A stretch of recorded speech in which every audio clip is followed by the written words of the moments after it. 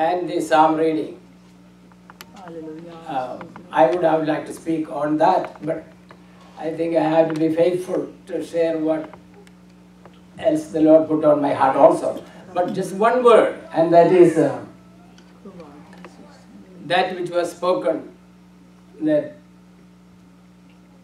people were coming close to Jesus on the mountain, as opposed to the Old Testament.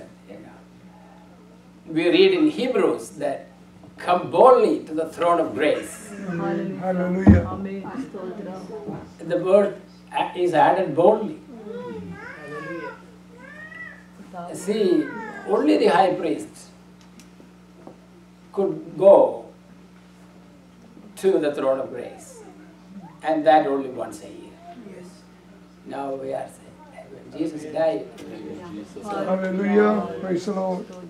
There is much to say about and rejoice about all these things. So I am very thankful for the words you shared, brother. That psalm was dear to my heart is dear to my heart for many years. And it's good to read it over and over again. Psalm 5. Bless the Lord.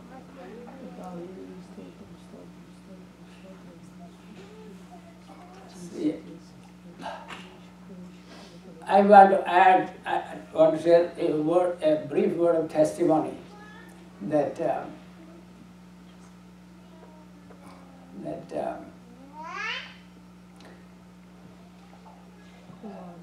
to know what we are in Christ, and more specifically, what your calling is in Christ, and to confess that with our mouth. In prayer and before witnesses is the will of God. Amen. See, when I was very, very young, the Lord put into my heart a love for God's word. That is all I have till this day. Hallelujah. Though I went to college and spent many years in professional studies and work, all those years, my first love and my last love was the Word of God. Very briefly, the Lord gave me opportunities all through my life, from student days, to share the Word. For the past 41 years, I live in Ohio, in a small town, but the Lord brought people there from the neighborhood. And by the grace of God, I have been sharing God's word 2 or 3 times or more every week in the little church that we are there. So I have this word of encouragement to tell every one of you. Like that brother said, if anyone would take time to spend time with God, even a short time, but with all your heart, even if it's 5 minutes, 10 minutes, 1 hour, if it is invested in a way that you are there, as Jesus said, go into your closet, close the door. Dear ones, that is the most holy place. And what happens there when you do that, again as a testimony, Psalm 25, verse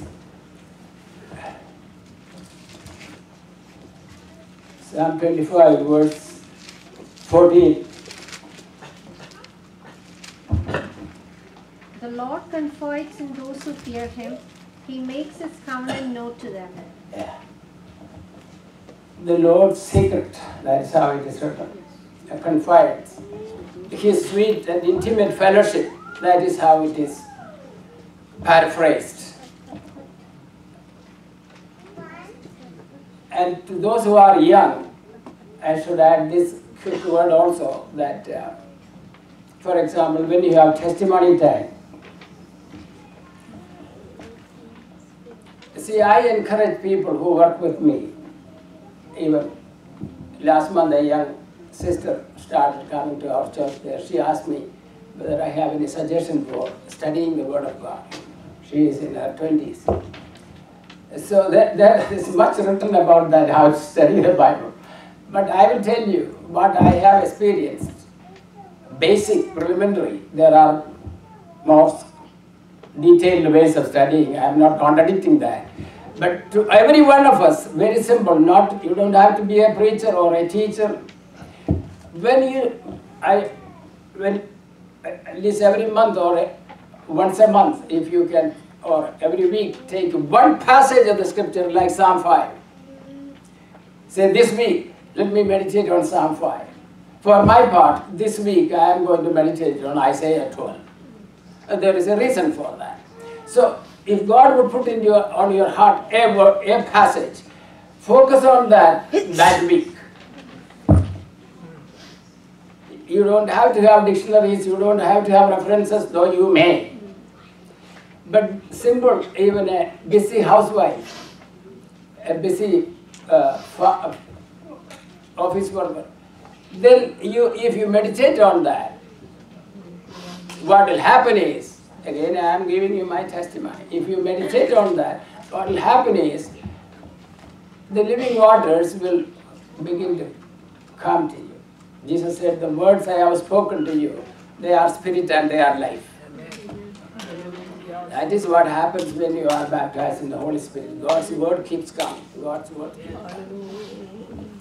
Then, I told the sister, you can take one small chapter or small passage and study, meditate, and then share it with someone,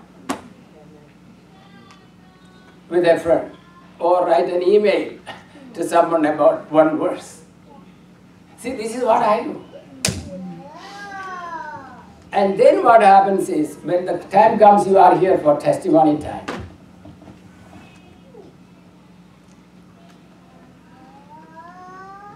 Then testimony time is not just for saying that Lord healed me, the Lord answered my, we need that. But it is to give a word that you have tasted, which can be done in 1 minute. Even just reading a scripture. And I want to tell you, if we will all do that, it's an amazing experience. The Lord will use you. When I go to the grocery store to buy grocery once a week, very often I meet someone there. And the Lord opens the door for me to communicate with that person. It doesn't have to be the pulpit. Jesus had never had any pulpit, other than maybe the mountain.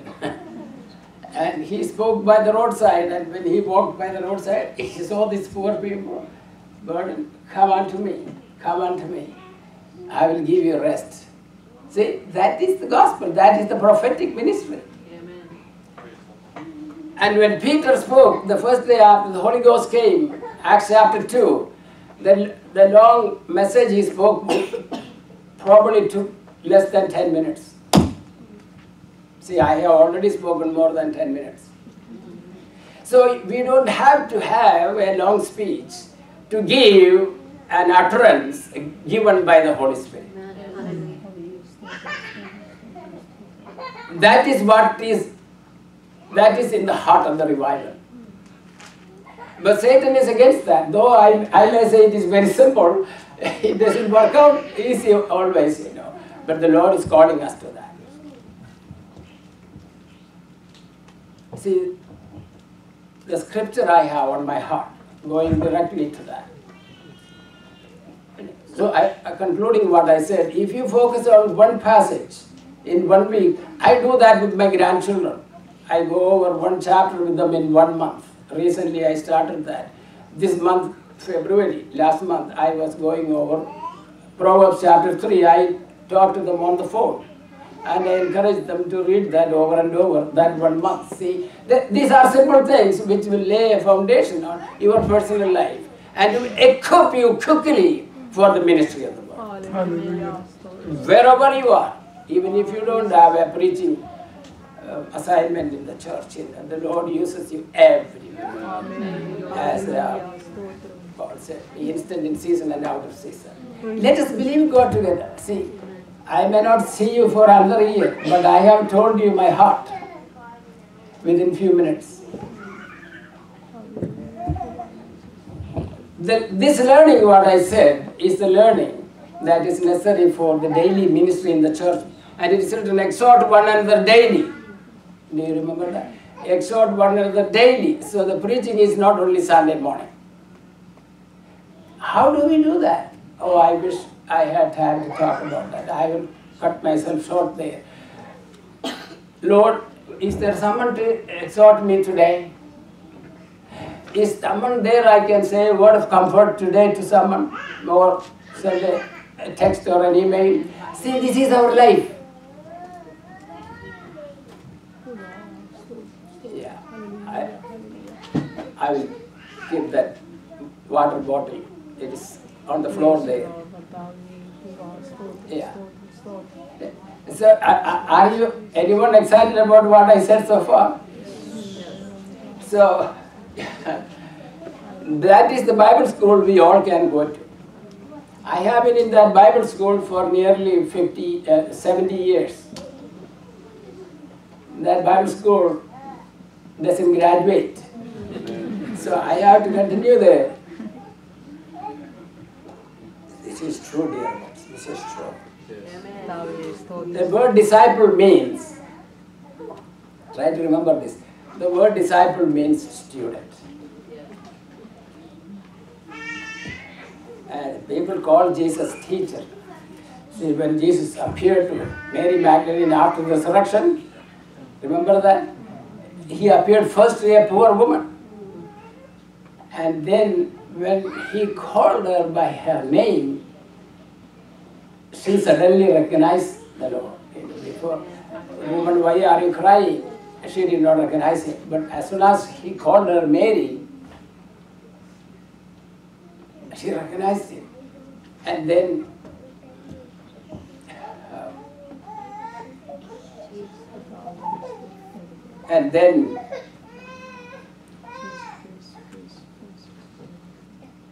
yeah, I forget exactly what I had in mind to say about that. Once he recognized him, Rabuni. yeah, that was what. Thank you. The way she addressed him was teacher. See, teacher. So the Holy Spirit is the teacher also. See, Jesus said, "I will send you another comforter," implying himself was one comforter, and Holy Spirit. So we have the Lord Jesus to teach us all the time, and the Holy Spirit to teach us all the time. 70 years of Bible school, at least for me, If I started at 10, So who wants to go to that Bible school? You can enroll today. and dear ones, there is no, I have no greater joy than sharing the word. I don't need any money at all. I decided that when I was very young. My father taught me that.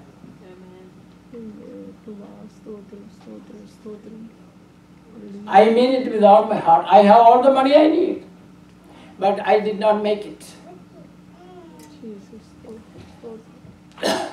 There are scriptures that say precisely that, but I won't go there now. So, the Lord bless you this morning. You have blessed me last time when I was here, this time. And the word I have on my heart to share with you is this. Colossians chapter 2.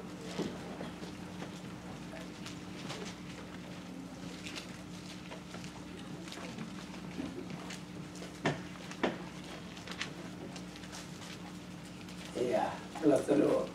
Colossians chapter 2.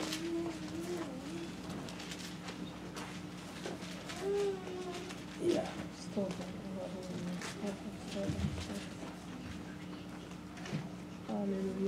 See from verse 1.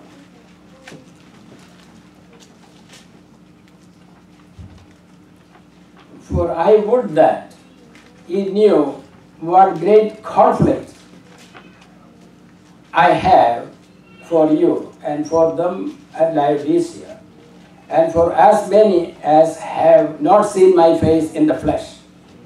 That, please note that verse 2. That verse 2 is the word I have on my heart for you to kindly remember.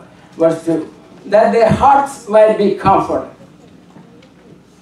Some translations would say their hearts might be encouraged, comforted, being knit together. Note that expression, being knit together in love, and unto all riches of the full assurance of understanding, to the acknowledgement of the mystery of God and of the Father and of Christ, in whom are hid all the treasures of wisdom and knowledge. Amen. See, I will briefly tell you what I have on my heart, and then I may come back again once more before the end. See, Paul is writing to even some people who have never seen him. And he said, I have great conflict. The modern translation would say, I have.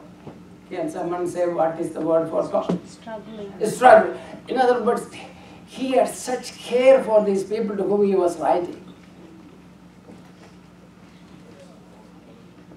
At whom he had not even seen. It is beyond me to know what is going on in his heart. But he was really caring for these people. When he wrote to Philippians, he wrote, I have you in my heart. See, Paul was that kind of person. He was that kind of preacher. What do you think about that? And his desire was their hearts might be comforted. That is the first he writes. So when we come together Sunday morning, or 2 or 3 of us meet in our home, oh Lord, can I be a comfort to so and so? Is someone thinking like that about me in the church in Fairborn, Ohio? When we come Sunday morning, Lord, is there someone to whom I can speak a word of comfort? Please listen to that. Is there someone I can speak a word of comfort? You know, that is what Paul describes as prophetic ministry, 1 Corinthians 14, verse 1 and 2. Now, for us to be in that place to comfort someone, I want to read to you one other scripture. And then it says, heart knit together. Is my heart knit together with someone? Is there a brother or sister here about whom I can say, my heart is knit together with that person? What do you think about it? Do you have anyone like that? We agree that we all love each other. That goes without saying. But being knit together is something else, isn't it? Another paraphrase translation is made one.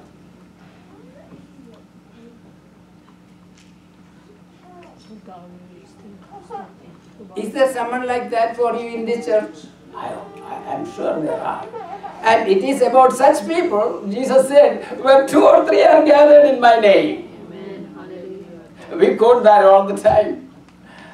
And after saying where 2 or 3 are gathered in my name, the next verse, if I remember correctly, says that if 2 of you are agreed, so he cut it down even further.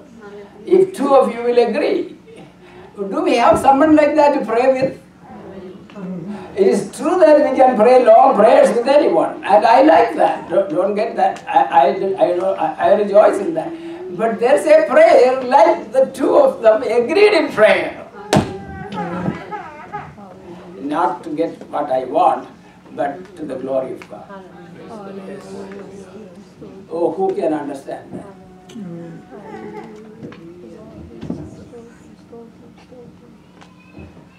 The Lord is so good to us, dear ones. You don't need a large church necessarily.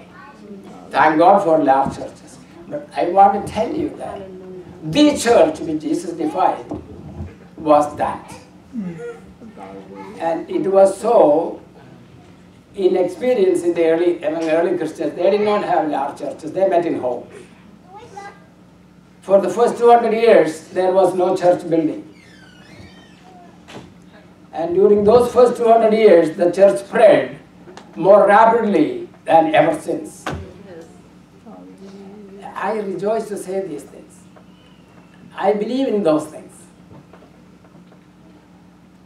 Now, we cannot replicate that today. I don't say that we should not have church buildings or anything like that. But the thing is that we don't want to miss the opportunity to connect with the spirit they had.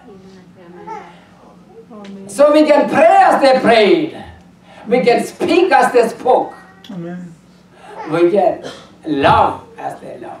See, this comfort, being knit together, if you want to quickly notice the rest of that verse, is the foundation from which you can have the rest of that verse.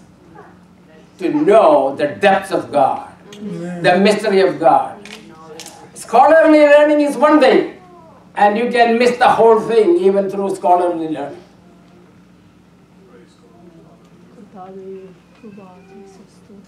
I have a lot of books at home. People have given me a lot of books at home. I have used some of them. But books can keep me away from learning also.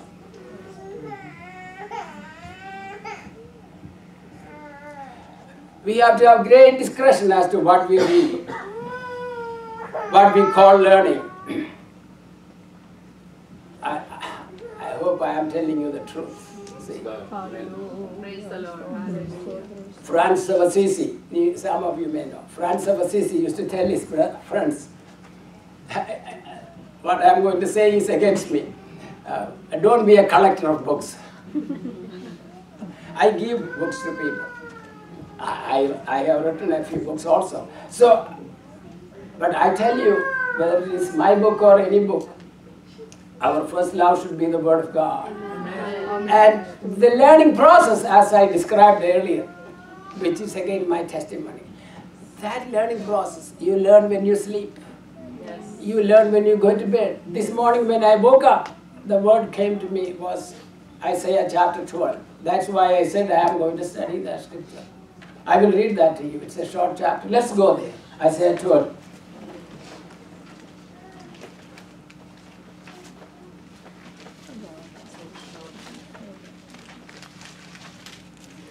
Isaiah 12.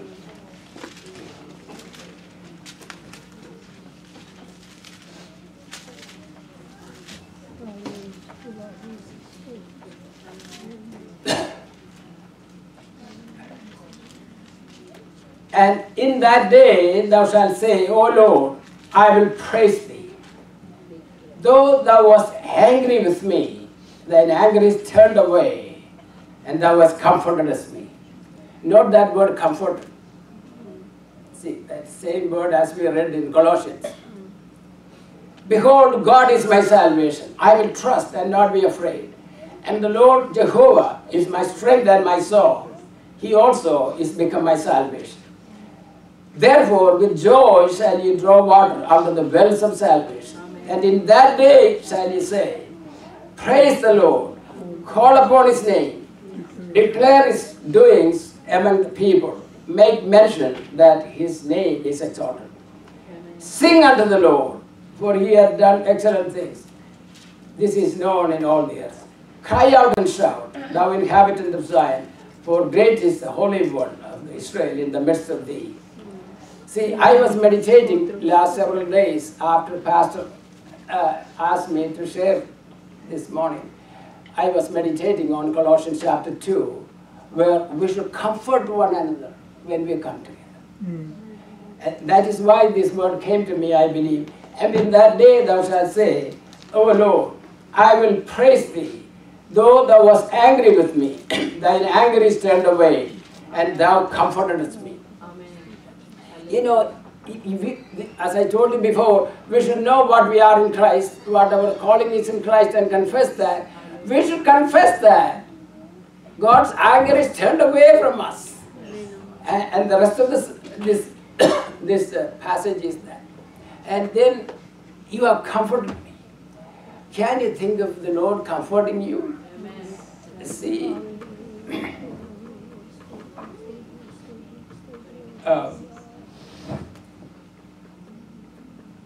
going from here to 2 Corinthians chapter 1.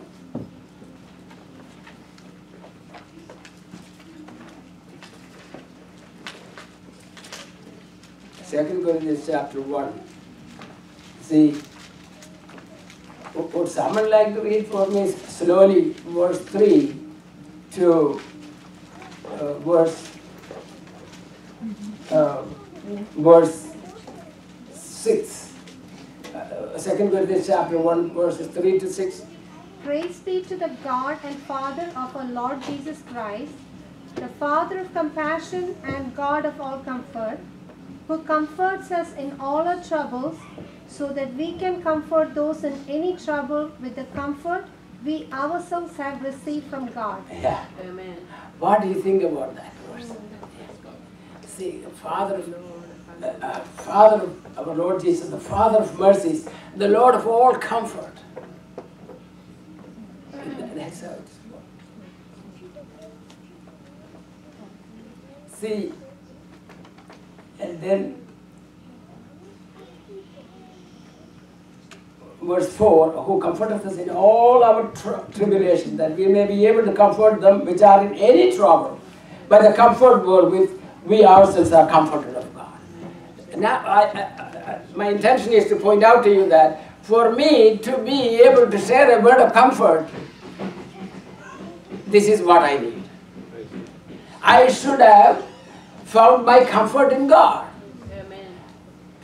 And it is a given. Anyone who is called to share the word of God,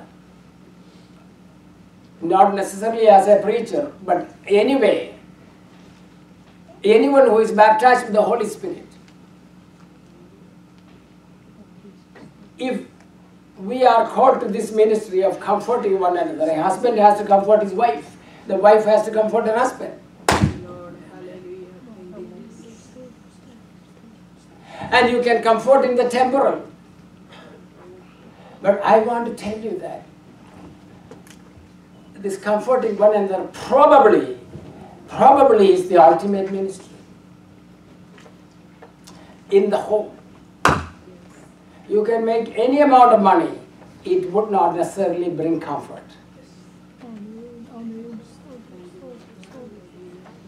I know one husband, I heard it from his mouth, that when they go to bed, he puts his hand on his wife's head and blesses her. I heard that many years ago. I learned it from him. I did that when my wife died. Every husband can do that. See, the thing is, any blessing you give to anyone, there are scriptures to what I am saying. Any blessing you give to anyone comes back to you. So, husband and wife, we read in Proverbs last chapter, her husband rises up and praises her, which is equivalent to blessing. Now, to be in that place, we have this understanding that in our troubles we can run to the Lord. See, Hebrews chapter 2, the last verse says that he has suffered being tempted. He now rushes to the aid of those who are being tempted. In other words, Jesus is in a hurry to get to you when you are in trouble. But I should look to him, call upon him. I am thankful. I cannot tell you how thankful I am when I am alone. That all these years the Lord has kept me. But I am the more careful now. I have to be the more careful to be accountable to the Lord and to the words I speak. I do not need the recognition as a preacher, but I need the word that comes to me. I am well pleased with you.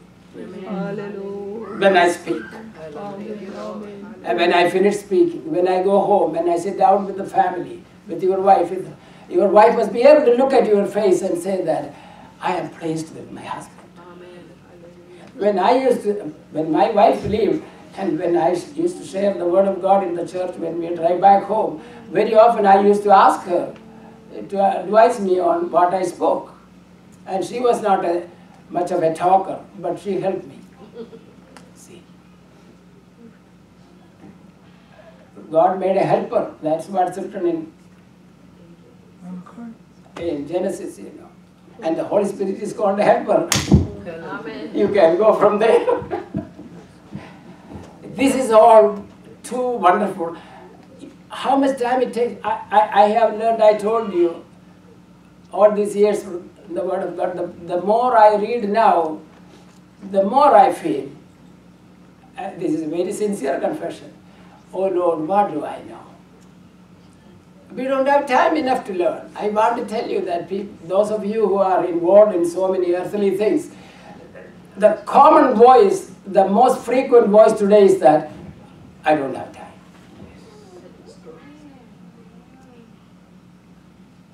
A working man doesn't have time. But it may be boasting. It may come across as boasting. The Lord forgive me. I worked as an engineer for 25 years in this country and 5 years in India,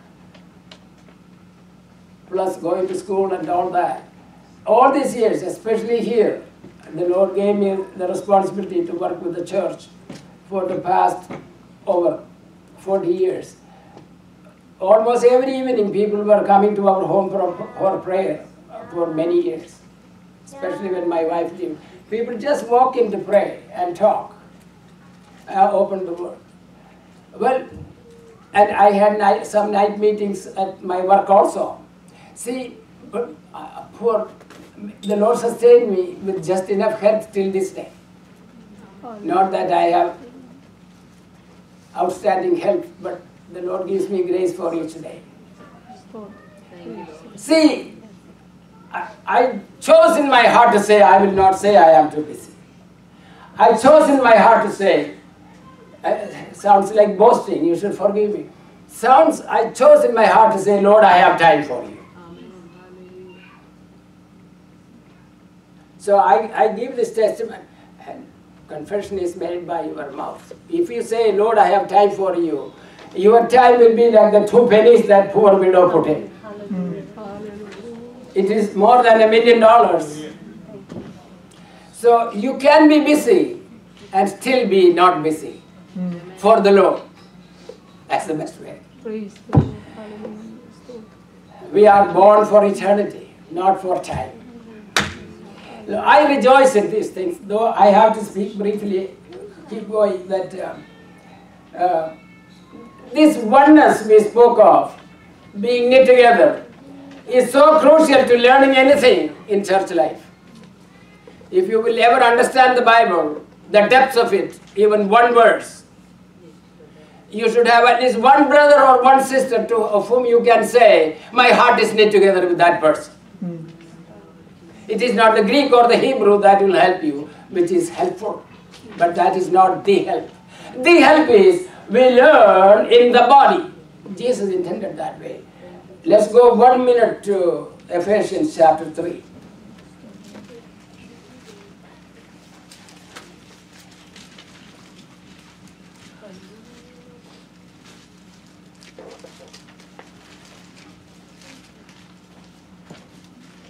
Ephesians chapter 3, verses 17 and 18. That Christ may dwell in your hearts through faith, that you, being rooted and grounded in love, may be able to comprehend with all the saints what is the width and length and depth and height, to know the love of Christ which passes knowledge, that you may be filled with all the fullness of God. Yeah. See, I want to draw your attention. This Bible is not much used, so it is hard to go to the right place. I got this Bible here. Bear with me. See, 3:79. See, note that expression. May read it once again in case you missed it. That Christ may dwell in your hearts by faith. That ye being rooted and grounded in love, not that, grounded in love, may be able to comprehend with all saints what is the breadth and length and depth and height. And to know the love of Christ that passeth knowledge. See, that expression, may be able to comprehend with all the saints. Almost 20, 25 years ago, an elderly brother, an Afro-American brother, who was a pastor in a church there, when he was with me, he pointed that out to me. He said, Brother Joseph, we have to comprehend with all the saints. And regardless of the different backgrounds we have, even doctrinal. See, dear ones, difference in understanding, even including doctrines, are inevitable. But what unites us, those doctrines are extremely, extremely important. What unites us is love. It's a matter of the heart, where Christ dwells. So, this unity which the Spirit gives is what equips us to comprehend with all the saints the breadth, length, height, and know the love of Christ. Dear ones, this is my prayer. I have this prayer in my heart from time to time. Lord, fill my heart with your love. If we all believe in being baptized in the Holy Spirit, do you know what happens when one is baptized in the Holy Spirit? All of us know the doctrine very well. So I will say something extremely simple, which is not always said, I suppose. There is a verse in Romans chapter 5, verse 5. If you want not to forget that. That's a verse I have quoted in my personal life more often, I think, than any other verse. For me and for others. Romans chapter 5, verse 5. God's love is shed abroad in our hearts by the Holy Spirit. Yes, yes. That's precisely what happens when one is baptized in the Holy Spirit. Gifts are gifts. We are likely to focus more on the gifts, and I am not criticizing that. I specifically wrote, I wish you all spoke in tongues, and above all, and especially prophesy. God wanted everyone to be. Incidentally, when I said, when you have testimony time, reading one scripture can be prophetic, In 1 Corinthians 14, where Paul instructs that let the prophet speak 2 or 3, and then he says you can all prophesy one by one, and all may learn. He says all. In other words, even if you are not a prophet by office, the entire church has the spirit of prophecy on them. If we believe that. If we live in the Word of God as I try to describe, and the Spirit may teach you better. I gave you my testimony. The spirit of prophecy is upon everyone who is baptized in the Spirit. And when Jesus stood up to the first recorded preaching that Jesus preached was in Luke. He was reading from Isaiah 61. I had on my heart to read that also. Let me read it at this point. Isaiah 61.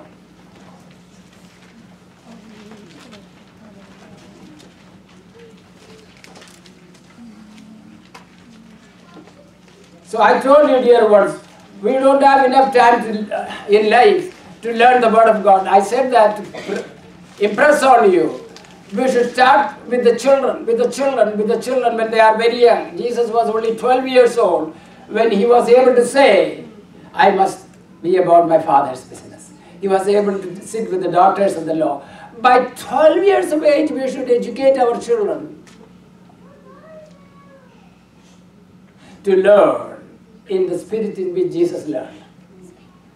Not just by learning Bible memory verses, that is important. But learning the Word by the heart is one thing, but to keep it as a treasure in the heart is another.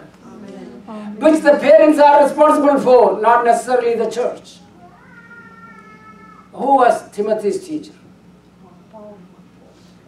Before that. From a childhood, Paul did not teach him when he was a child. It was the mother and the grandmother. That is the main job of the mother.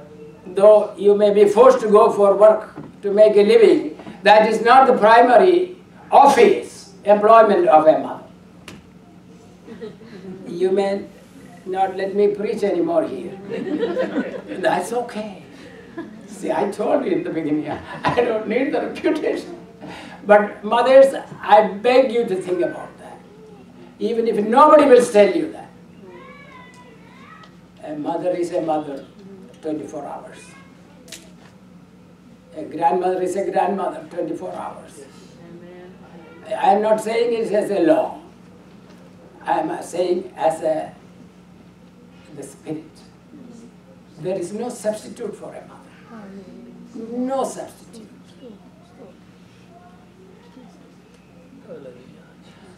Our churches don't teach that much at all.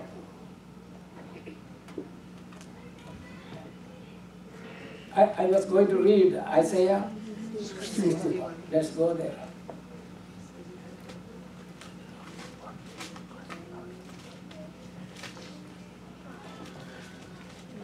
Isaiah 61.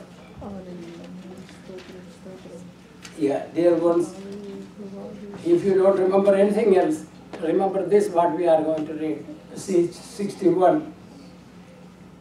This is about Jesus. When Jesus was given, when he was 30 years old, after he was baptized, after the Holy Ghost came upon him, after he was tempted, then he went into the synagogue to speak, to attend it. And when he stood up, they gave him the book. And then this is what he read. The Spirit of the Lord God is upon me, because the Lord hath anointed me to preach good tidings unto the meek. He hath sent me to bind up the brokenhearted, to proclaim the liberty to the captives, and the opening of the prison to them that are bound, to proclaim the acceptable year of the Lord. I believe the Lord stopped at that point. You can verify that. But see, when he read in the synagogue, then at the day of vengeance of our God, now to comfort all that mourn.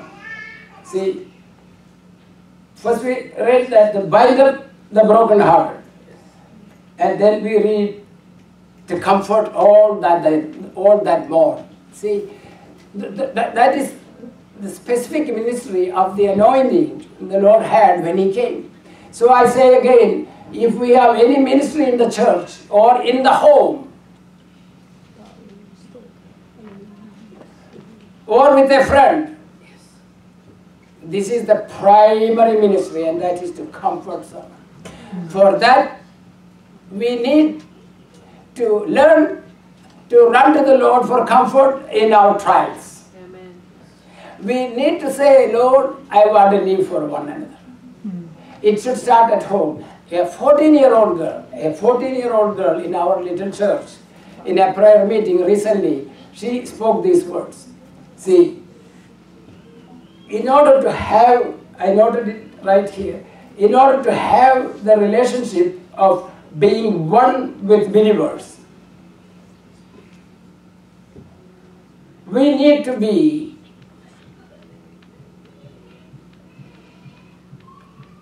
we need to love them. We need to look at them. That's what she said. We need to look at them as if they have no spot. As if they have never done anything wrong to us. What she was saying that was, last time when I was here, if I remember correctly, I did read to you Song of Solomon chapter 4, verse 7, where the husband tells his wife, you are all fair, there is no spot in thee. And she was referring to that verse indirectly, and she is saying that is not only for husband and wife. I was not arguing. It came from her heart. And she said, it is not only for husband and wives, but for brothers and sisters, because she quoted the words, there, since I will remember no more. Then she said, we should be looking at each other as if they have no spot. You know, dear ones, to have this unity which I am trying to tell you about, from which only we can learn the heart of God and the mystery of Christ, we should look at each other. I have no criticism of any brother. I have no criticism of those who dress this way or that way. If you can show something by example, that is great. but no criticism, no judgment. Is it possible to practice that? Can you think of your wife as if she never had any fault? What does it take? It may take hours of learning at Jesus' feet to begin to learn that. Many wives throughout the world live in great sorrow. I know personally, you know better. So every husband, if we have any ministry as a Christian in this world, and if you happen to be married, your ministry to the wife is the first grade lesson for the ministry. The Lord will immediately help you if you set your heart on that.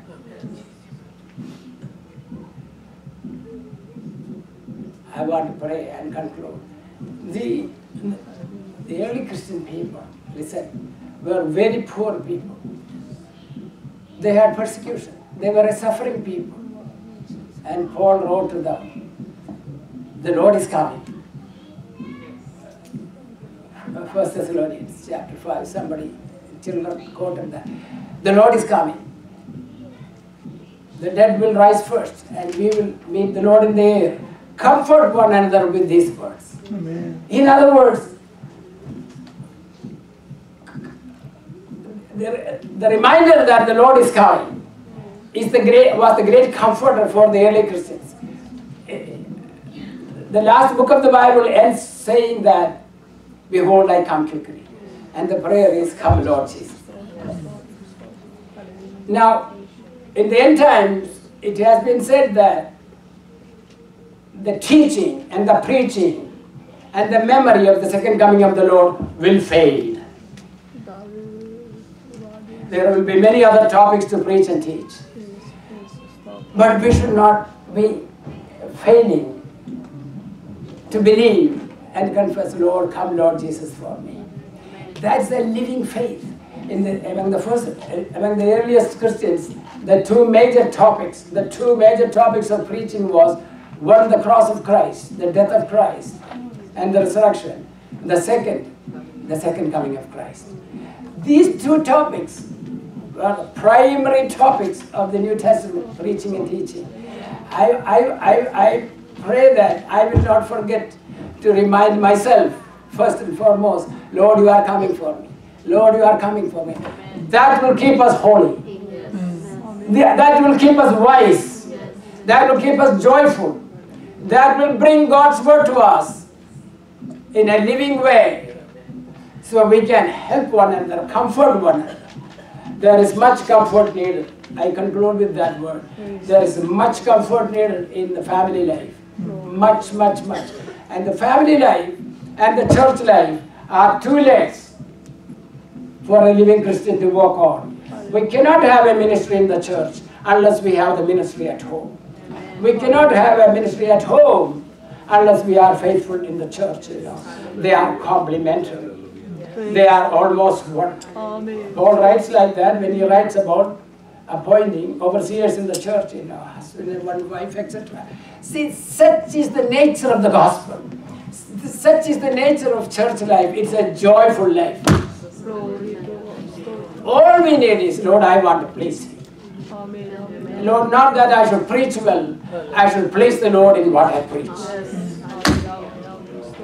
Whether you eat or drink, do it as unto the Lord. The older I grow, the more I fear. And I confess, I ask for your prayer. If there is one ministry I have in this life remaining, it is to pray. Lord, I thank you for this blessed brothers and sisters. Lord, I may have failed to speak as I ought to speak, but I have trusted you, Lord. I pray that where I have failed, the Holy Spirit will fill in and perfect your purpose in this church, Lord God. That this church will be a church where they find comfort. Their hearts are knit together and go on to perfection, O Lord God. Jesus said that they may be made perfect in one in John 17. Lord, may they go on to that life, Lord God. May revelation come to us individually, personally. Bless you, Lord. Lord, I thank you. In Jesus' name. Amen. Amen. Dear ones, children, especially young people, if you want to remember John's Gospel chapter 13 through 17, those are the last night of Jesus. John's Gospel chapter 13 through 17. And parents, Psalms 127 and 128. This will reinforce some of the things we talked today. The Gospels devote most space to the last week of Jesus, and especially to the last night of Jesus. That is what we read in John 13 through 17. He loved them to the end. That's how chapter 13 begins. He loved them to the end. And the rest of that, from 13 to 17, seems to be helpful to know what is meant by loving to the end. That is my desire. I want to love to the end. I ask for your prayer. In Jesus' name. Amen. Amen. Hallelujah. Let's all stand and sing this song.